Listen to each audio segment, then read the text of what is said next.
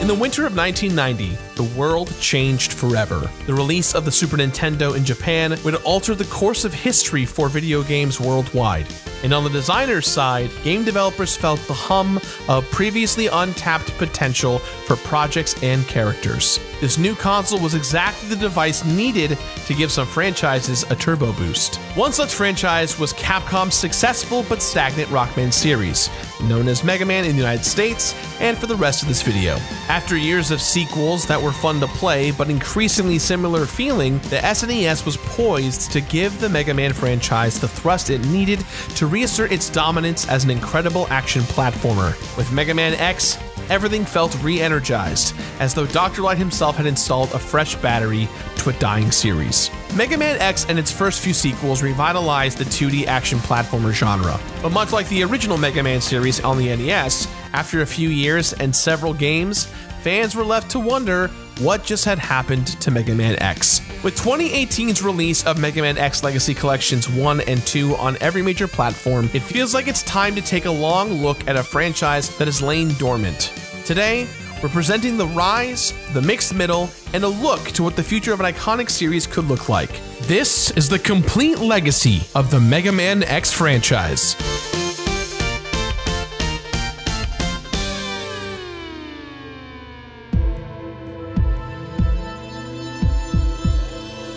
Mega Man's rise to glory has been well documented. Originally created by Akira Kitamura and Keiji Inafune during their time at Capcom in the late 1980s, the first Mega Man game had a solid but not exactly blockbuster first outing. Mega Man enjoyed an explosive burst of popularity on the NES, however, with Mega Man 2 and 3, much to Capcom's surprise.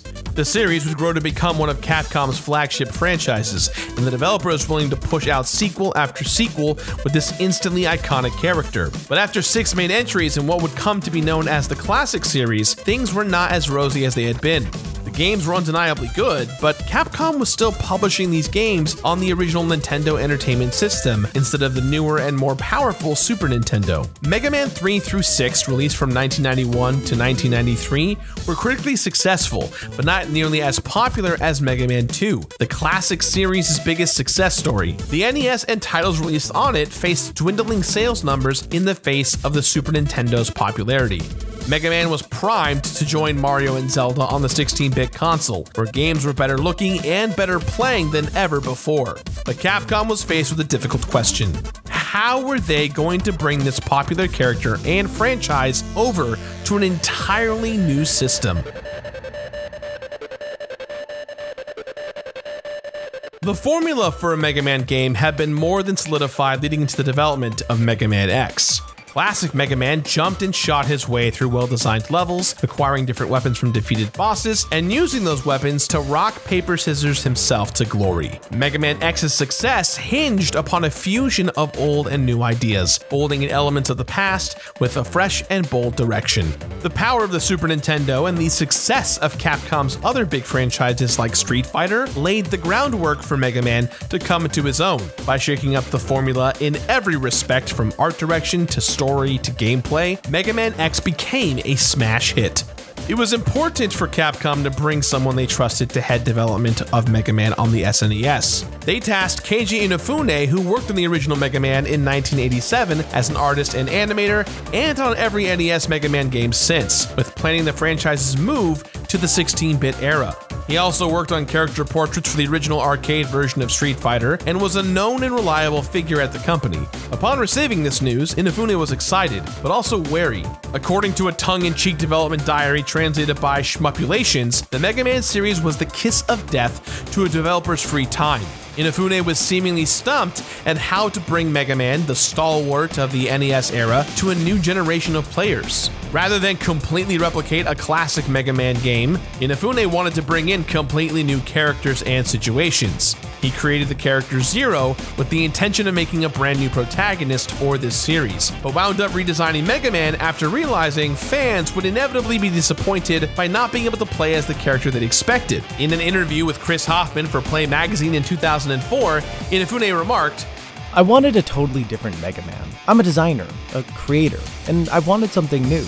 I didn't want to use the same old Mega Man. And so I made this new character, and of course the new character I created, Zero, wasn't anything like the old Mega Man. and people were gonna say that's not Mega Man. So I redesigned Mega Man as well. Art direction aside, what this new series needed was different mechanics to justify its existence to fans. This new game placed a huge emphasis on movement and speed, with the dash and wall jump mechanics completely changing the way X would interact with levels. This new emphasis on speed and verticality helped set X apart from his classic self. Inafune and the X team also saw an opportunity to integrate the feeling of leveling up and growing more powerful even deeper into the Mega Man formula.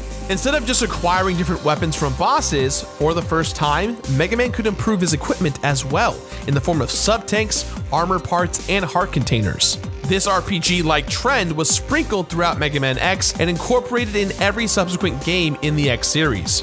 With a new look, new moves, and a new focus on upgrading equipment, Mega Man X brought one more thing into popularity: completion bonuses. This was a first for the series. Die-hard fans can earn the Hadouken move, a nod to Capcom's other mega hit franchise, Street Fighter. Having a secret Easter egg that only the best players could unlock showed that the developers were thinking about the legacy of this game. The combination of incredible graphics, revolutionary action gameplay, and a more bombastic storyline focused on good versus evil resonated with players. X felt like the future of the series that fans have been waiting for. Much has been said about the impact Mega Man X has had on game design as a whole. Mega Man X injected new life into not only the Mega Man franchise, but the entire genre of the action platformer.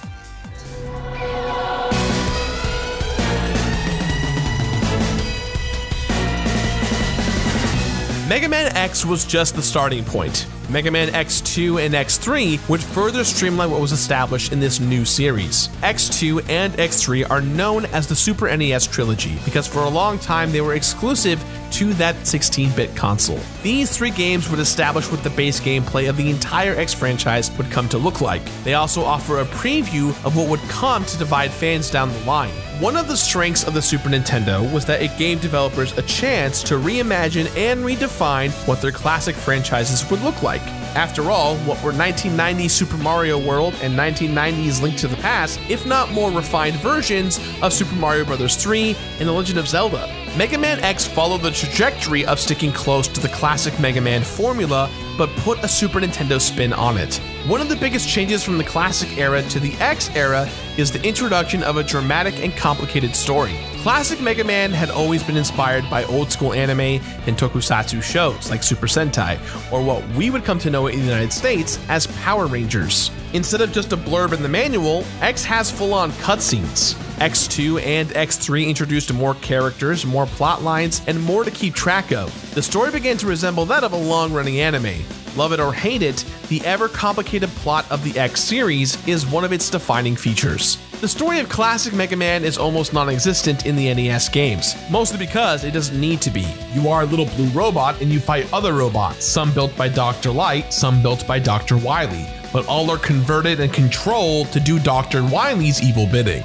The Mega Man X series provided motivations not just to the main character, but to the dastardly villains as well. Taking place in the same universe as Mega Man, but far into the future, the creative team could essentially do whatever they wanted and create their own new canon. Mega Man X2 and X3 also brought more mechanical changes to the Mega Man X formula, similar to how 1988's Mega Man 2 and 1990's Mega Man 3 introduced features like energy tanks, the slide, or Rush the Dog into the main canon. The ultimate goal of the series was always tight and fast gameplay, and the Super Nintendo X trilogy kept things fresh. X introduced the ability for Mega Man to dash, and X2 further expanded that with the ability to dash in the middle of the air. If X established that this new series would emphasize quick and precise movement in big, beautiful levels, then X2 was the game that really delivered on that promise. The development team loved putting secrets and Easter eggs in Mega Man games, and X2 is where their philosophy really began to pay off. X1 had the perfect Easter egg completion bonus in the form of the Hadouken, and X2 continued the tradition with the massively powerful Shoryuken if players found all upgrades in the game.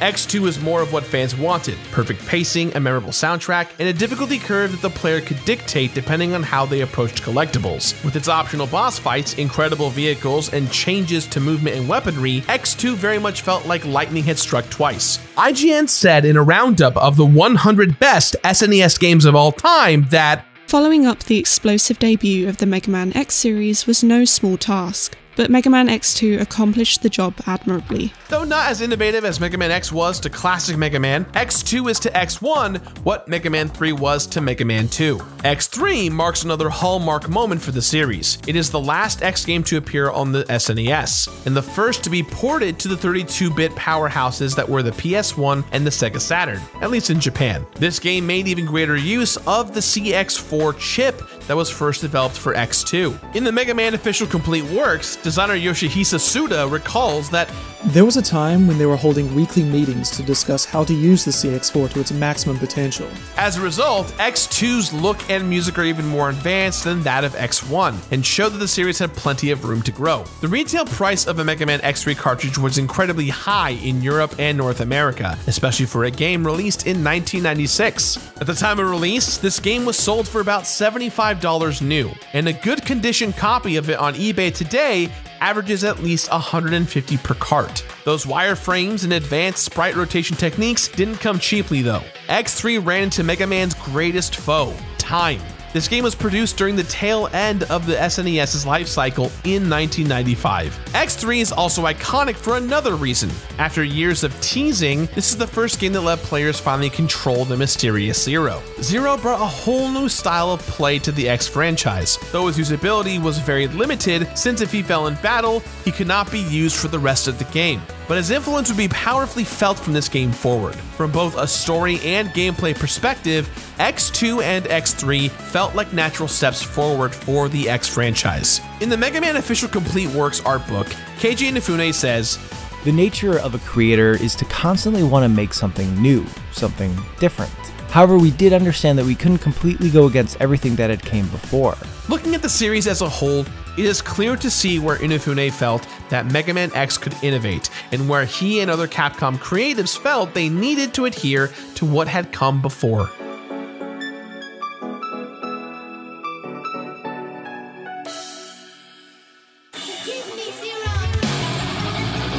Mega Man X sold over 1 million copies on the SNES, not including re-releases. X2 and X3 did not sell as well, but still successfully brought the franchise into a new era. The new focus on story and gameplay evoked what made the classic series great, but the new stuff also stood on its own. Capcom was eager to once again bring Mega Man to the next generation, but in doing so, the series would go through a lot of growing pains. 1997's X4 gave players the option to play through the entire campaign as either X or Zero, resulting in different gameplay and story beats for both characters. Mechanics are still vintage Mega Man with either X or Zero battling enemies and Mavericks, platforming and riding vehicles through themed levels. Stages could still be tackled in any order like before, but once a player chose which character to control during their playthrough, that choice was locked. Zero lacked X's signature ability to use weapons from defeated bosses, but had his own attacks and abilities to learn throughout the campaign. Mega Man X4 is about where critical views of the series started to split. As Mark East says in a GameSpot review from 1997, "Aesthetically, Mega Man X4 is a sizable improvement over its predecessors, but you must remember that it's only a side-scroller. If you're looking for something new, look elsewhere." But over at EGM, they reacted more positively. Mega Man X4 offers a nice change of pace from past games in the X series, with the ability to play as either X or Zero being a huge factor in the game's replayability. After 4 games in the X series, not to mention every entry in the classic series, artist and producer Keiji Inafune took a step back. He says himself, "I had very little to do with X5. I just told the team finish off the series with this title, and left it at that. That's why the game itself has a real feel of finality to it." Inafune may have felt ready to walk away from X at this point, but the future had other plans. X5 was in production for longer than any other Mega Man titles, as developers worked to push the power of the PlayStation 1. Finally releasing 3 years after X, this game didn't provide anything truly revolutionary to the series, other than a controversial timer system that limited levels' replayabilities. This game also added a plot device that relied on RNG. At any point between levels, players could choose to fire off a weapon into the atmosphere to take out a falling space colony. Whether or not the attempt is successful is pretty much out of the player's hands, and influences how the rest of the game plays out. Unless players save scummed, it wasn't easy to determine the outcome of this game. In a previously mentioned Play Magazine interview from 2004, Inafune cites the enduring power of the Mega Man design philosophy. "What I feel truly makes Mega Man is getting shot and killed, or falling down a hole and losing, but yet feeling like, frustrated. I lost, but I want to play again. I want to continue to keep playing until I beat this stage, or continue to keep playing until I clear the game. So people who are complaining now, saying it's too hard, they don't truly understand what the game is about, which is the frustration, which is about clearing a difficult goal. That's what Mega Man's always been about. To many fans and critics, 2001's Mega Man X6 felt tough without the fairness, undermining the philosophies of the series thus far. The longer the X series went on, the more difficult it became to jump right into it. Unlike the SNES Trilogy, X6 starts slowly, with characters like Aaliyah stopping the action to explain every little thing. The anime-style cutscenes of X4 are out in favor of static pictures and text boxes consistently throughout. For a game with action so intense and the story so heightened, it feels like a step backwards for the series. Despite retaining much of the staff who had worked on the previous games in the series, X6 had some design decisions that stuck out to players' memories. The parts and armor system received an overhaul with mixed results. For example, it is impossible for the character X to switch armors after starting a level without killing himself or quitting out to the main menu. Progression worked differently too, in that players could reach the final boss without actually defeating the 8 bosses like in most other Mega Man games. But X6 also pushed some of the series' artists in unexpected ways. Lead artist of X6, Haruki Suetsugu, makes an excellent case for the characters' designs. I guess it's because we had made it to the 6th title in the series, but we got into some pretty unusual themes for our boss characters, like scarabs and water fleas. From a designer's perspective, it seemed like a fun idea. From a critical perspective, X6 is probably considered the worst in the series. It sits at 65 on Metacritic, firmly in the mixed category. Its core is still undeniably Mega Man, but whether it's due to release fatigue or other factors, the X series was in a bit of a rut.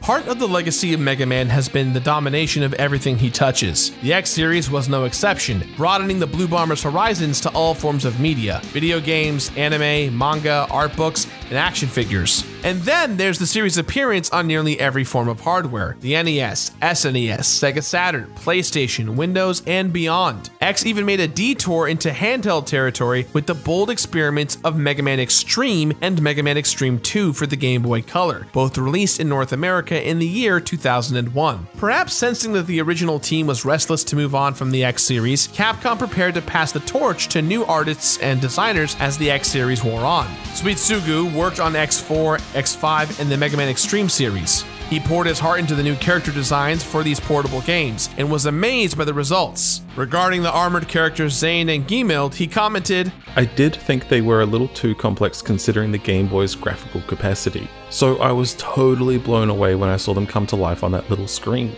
I can't say enough nice things about the masterful skills of the people who work the dots." Mega Man Extreme was proof that when Capcom wanted something like the X series on handheld consoles, they would do their best to make it happen. Extreme still feels like an X game despite the Game Boy Color's lack of processing power. The plot is somehow still canon in the X series, and the gameplay itself is sort of like a greatest hits of the Mega Man X mechanics. Mega Man Extreme 2 would go even further, putting Zero on a handheld console an entire year before the character's Game Boy Advance debut. Extreme 2 even implemented a stripped-down version of the parts system from Mega Man X6. Considering that the Inafune produced Zero series was just over the horizon and that console Mega Man X games were still going strong, it's noteworthy that Capcom invested so much into these games and that they came out as solid as they did. Extreme and Extreme 2 may not be the instant classics that Mega Man X and the other games in the X series were, but they do an admirable job of bringing X to handheld consoles. At the time of Extreme 2's release, the Game Boy Advance had already been dominating the handheld market for 6 months, continuing the unfortunate tradition of Mega Man appearing on consoles that were on their last legs, or to use a more apt metaphor, their last set of batteries. The X series would never grace a handheld console again until the release of Mega Man X Collection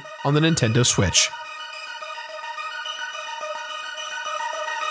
After X6, the series made the jump to yet another generation, the PlayStation 2, with Mega Man X7 in 2003 and X8 in 2005. After a decade of Mega Man X games, the series had grown and changed, but not all forward momentum is easy. X7 was the first game to experiment with 3D, which proved to be a stumbling block. Mega Man X8 carried the full weight of everything that had come before it. It is no easy feat to jump from 2D to 3D. Just ask Mario, Zelda, Sonic, and really any other big-name video game franchise. Adding a new dimension to the mix comes comes with its own set of headaches. The X series had steadily seen Keiji Inafune step back to focus on his own work, but he was still involved as a series producer. In X7, a new playable character was added to the main cast alongside X and Zero, Axel. Inafune's only design work on X7 was to give advice regarding the creation of this new character. He told the team, "If we're bringing in a new character, just make sure you give him a distinctive silhouette." But even with strong art direction, X7 stumbled like so many first forays into 3D. A GameSpot review by Ryan Davis laments that the controls don't translate from 2D to 3D very well, and this is exacerbated by the game's reliance on nick-of-time platform jumping and by its unwieldy camera. X7 would probably be a better game had it stuck to its guns and stayed with the series' 2D platforming action. It also probably didn't help that X, the main character from the previous 6 games, wasn't playable at the start of the title. He had to be unlocked by rescuing Reploids, a first for the series. Axel was fine as a new playable character, but he certainly wasn't Mega Man X. The X series was in a tricky spot at this point. When they stuck to the formula, critics cried that Capcom was afraid to innovate. When the games tried to promote new characters or ways to play, fans wondered why things couldn't go back to the way they were. It truly felt like a damned if you do, damned if you don't situation. 2005's X8 could be seen as an attempt at course correction. The game leaned into a 2.5D style. IGN called it a substantial improvement over 2003's X7 and has some truly awesome stages. It felt like a return to form, but that could also be because the team was more well versed in the technology by that point. The game added difficulty modes and New Game Plus, features that felt like the series was connecting with the future. X8 didn't try and reinvent the wheel, but went back to the well to focus on what players had come to love about the X series as a whole. Fast, difficult action, an amazing soundtrack, memorable bosses, and an increasingly over-the-top plot. Since Mega Man X8, there has been no new mainline Mega Man X games. There have been spin-offs, including Mega Man X Command Mission, an RPG set in the X universe. This game came out just before X8, releasing on the PlayStation 2 and Nintendo GameCube. This game truly broke the mold of the X series. Mega Man had appeared in RPGs before, notably Mega Man Battle Network, but this is the first and only RPG featuring Mega Man X and his fellow friends. Keiji Inafune wanted nothing to do with this title. In the official complete work art book, he said, "I've always believed that X is an action game and belongs squarely in that genre. So when I was told to make a Mega Man X RPG, I just said no. I totally left this title up to the others. I didn't want to touch it at all." Command Mission remarks an unusual step for Mega Man, and is one of the few games in the series that is unavailable digitally. It's a hard to find kind of a hidden gem of the series. IGN thought so too, saying, various aspects of combat make for one hell of a nice battle system. And despite being as influenced by other RPGs as it may be, the final product works together rather effectively. So where is Mega Man X now? Technically, Command Mission is the final game in the X series. It's been years since that game's release, and there hasn't been a true side-scrolling sequel ever since. That doesn't mean that X is gone for good. There may even be reason for hope. These games have had innumerable re-releases, and one full-blown remake in the original game in the form of Mega Man Maverick Hunter X for the PlayStation Portable. The two Mega Man X Legacy Collections went platinum about a year ago, selling a combined total of at least 1.4 million units. Mega Man 11, the most recent game in the classic series, sold over 1 million copies as well. Mega Man is still one of the most popular video game characters in the world. Even if some of the Mega Man X games are less beloved than others, the series has potential for a strong comeback. It is a truth that's universally acknowledged that any 2D action platformer in the modern era must owe a debt to Mega Man X, but developers tend to cite the earlier games in the series. With nostalgia culture in full swing over the last few years in Japan and in the US, it is easier than ever to consider the Mega Man X series as a whole. Games like 2014's 20XX fully acknowledge their inspirations. And of course, there's the elephant in the room, Mighty No. 9, Keiji Inafune's Kickstarter game that was his return to Mega Man-style gameplay. That story has been well documented, but in short, the game wasn't what fans wanted. It didn't have the refinement or the soul that people love about Mega Man. But for the people who want the difficulty and thrill of Mega Man X, it's worth looking into the Inti Creates developed Mega Man Zero series for the Game Boy Advance, which was also recently re-released as a bundle in the form of the Mega Man Zero ZX Legacy Collection. There's also Maverick Hunter X, which is almost an entirely different game than the original Mega Man X. It has a totally different art style, new voice acting and story beats, and even the ability to play as Vile. In developing this remake, Inafune had some poignant thoughts on the iconic character he co-created. As more and more Mega Man games came out, they started to lose what made Mega Man so great. I personally was only involved in the X series up until X4, and then after that, other people took direction of the series. Making these remakes and showing what make the original so fun will help the designers learn a lot about what makes Mega Man so cool, what makes him tick, so to speak. They can use that knowledge on X9. This is sound advice. Mega Man X9 would be a dream come true for fans, but only if done correctly and with care. The Legacy collections have shown that fans will still support Mega Man. Even though X9 rumors have been swirling for a few years with no definitive proof of new developments, the future, potentially, remains bright. More recently, Capcom has been working closely with companies to celebrate their legacy in the form of merchandise and physical re-releases of their classic games. Mega Man X recently celebrated its 30th birthday, with Capcom re-releasing special edition cartridges in conjunction with I Am 8-Bit for the original Mega Man X. These cartridges are a bit expensive as a limited number has been made, but one of the more wonderful things about this re-release is that I, Gerard the Completionist, was asked by Capcom to write the foreword for the game. It was truly an honor and a privilege to be able to celebrate this franchise on such a personal level. So there we have it. From the original Super NES trilogy to the PlayStation, the Game Boy, and beyond, Mega Man X's impact has been undeniable. Even if we don't get another main entry in the X series, this game's influence on action platformers is clear to see. And that is the current complete legacy of Mega Man X.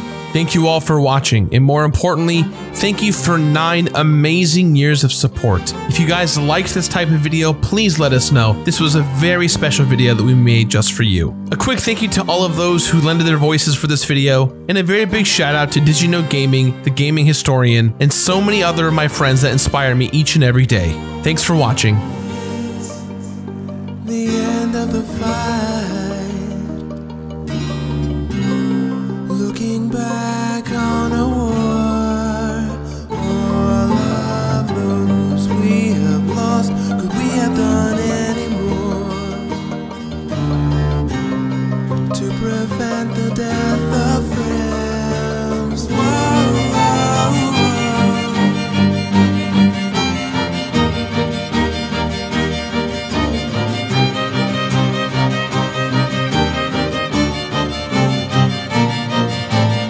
This is not the way the world should be. The destruction of so many lives. Why was it you who had to go to leave us broken and me to go?